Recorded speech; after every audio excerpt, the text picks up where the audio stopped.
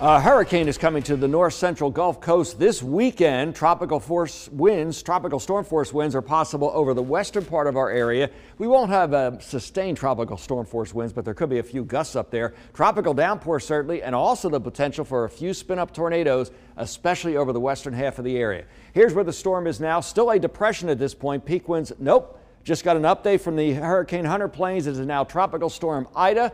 The plane has been in there for the last hour or so, found tropical storm force winds. We now have Tropical Storm Ida on its way to being a hurricane in a short period of time. There's the forecast track toward the northwest, as you can see, becoming a hurricane over the central Gulf Saturday, making landfall southeastern Louisiana Sunday afternoon as a Category 2 hurricane with peak winds of 110, 5 miles per hour more, and it will be a major hurricane. So this is a significant storm coming to the Gulf Coast this weekend. The worst impacts will be here, Louisiana, but there'll be significant impacts on the Mississippi coast and impacts for our coast too. I could see 2 to 3 feet storm surge, for example, in Mobile and Baldwin counties. Dauphin Island probably getting plenty of overwash. By Wednesday, the system is exiting the area and headed up to the northeast. Forecast rain totals with this are excessive in some cases. A broad zone of 12 to 14 inches, as you can see, southeast Louisiana, south central Mississippi. It does taper as it gets to us, but there could be local amounts of 5 or 6 inches over the northwest part of the area. I think on average more like 3 to 5 inches.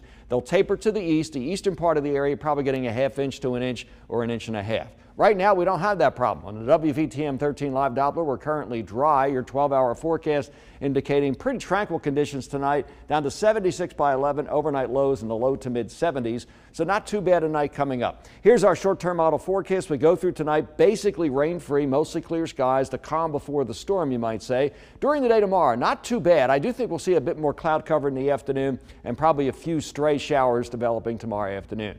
7-day forecast looking like this. Stray thunderstorm tomorrow and 91. Chance of a storm on Saturday. Rain becomes more likely as we go through Sunday. Tropical showers Monday and Tuesday. Possibility of a few spin-up tornadoes in here as well. Then a few scattered storms next Wednesday and Thursday.